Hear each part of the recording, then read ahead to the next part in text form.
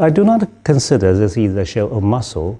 On the contrary, I would argue that this actually is an unprecedented effort of China being transparent, because we almost have to show you everything we have. Although China's comprehensive strength has risen tremendously, China has not used this strength against any countries, because nobody can deny that China's rise in the last 4 decades has been peaceful.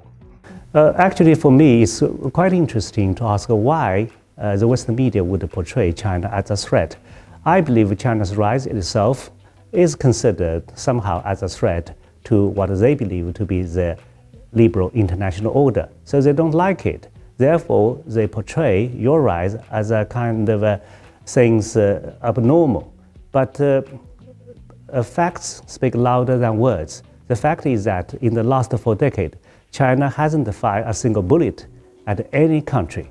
So this kind of restraint in use of force is already a miracle in the world. If you look at the United States, some people argue that they would fight a war every 2 to 3 years. But for a country like China, who hasn't been involved in any war in 4 decades, how can it be a threat? Let's talk about South China Sea.